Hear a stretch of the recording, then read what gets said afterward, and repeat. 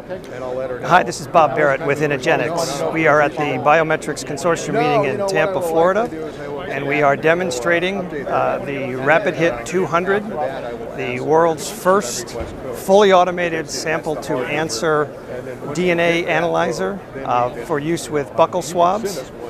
We are demonstrating the instrument here at the Department of Homeland Security booth, and the instrument is very simple to run.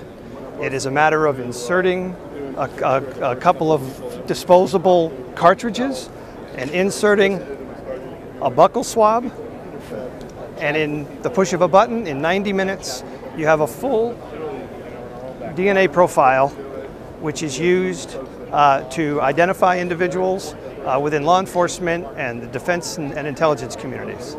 And we are the first in the world to be able to demonstrate this type of technology here at a conference. So you can think about this as a complete DNA laboratory in a box.